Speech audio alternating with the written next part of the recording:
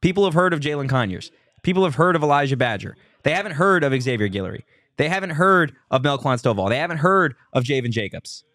Like, there are so many talented pieces on this roster that are unfamiliar to people outside of Tempe, and I think they're unfamiliar with people in Tempe.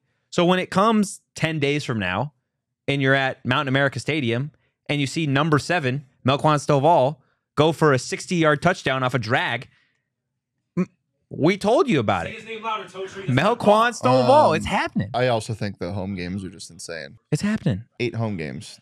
Yeah. That's crazy. worth something. That's worth something for this team. It's worth wins.